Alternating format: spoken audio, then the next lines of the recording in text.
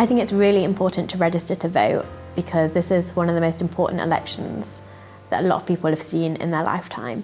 And it's really important that everyone exercises their democratic right and participates in this election.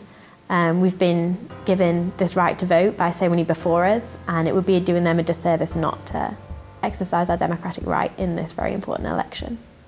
I think registering to vote gives you a great opportunity where if you choose to vote or not, it is still your ability to do so.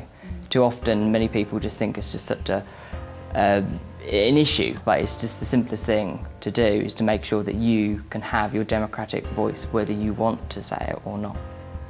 People should register to vote so that they can actually vote in the election and again have their voice be heard, particularly young people, because there's a lot of people who will be voting at this election who weren't able to vote in other prominent general elections like the last one or even the Brexit referendum.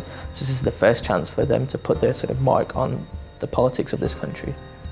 I think registering to vote is very important. I think actually having the power to go out and make your voice heard, whether that is actually voting, whether it's going to the polling station and writing your opinions on the paper and not voting, as you know, I would like to do sometimes. I think that's really important, but you can't do that without registering to vote. You need to be able to be an active part of the community, the voting community, and that's the only way you make your voice heard in especially such divisive times like these.